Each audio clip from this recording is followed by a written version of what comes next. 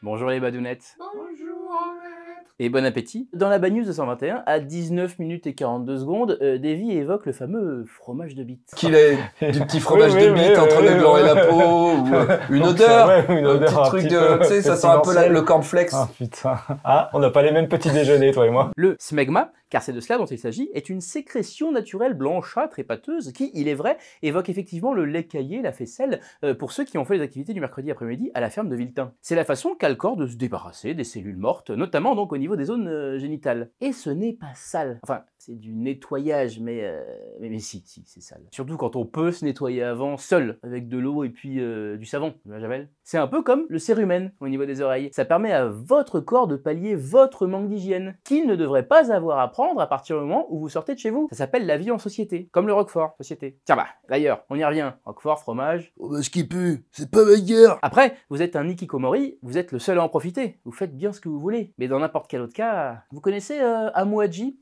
C'est lui là, un Iranien, l'homme le plus sale du monde. Il s'est rien lavé pendant 60 ans. À sa mort, l'an dernier, ils ont fait des prélèvements. Et alors, attendez.